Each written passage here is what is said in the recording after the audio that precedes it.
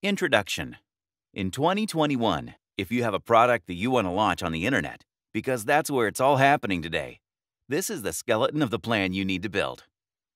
When Jeff Bezos started Amazon, they were dealing only with books.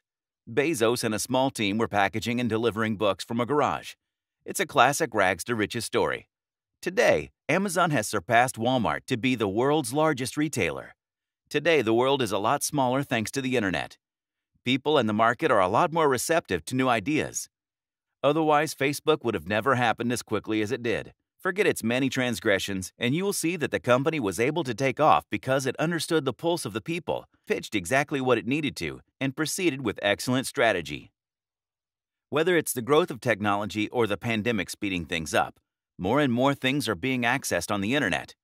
E-commerce has become more accessible and is providing exciting business opportunities.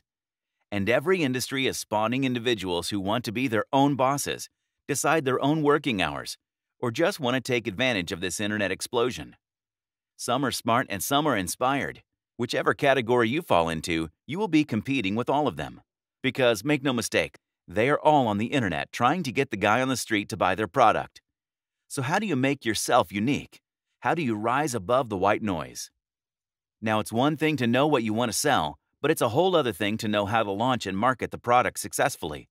And then, of course, you certainly want to make money out of the endeavor, don't you?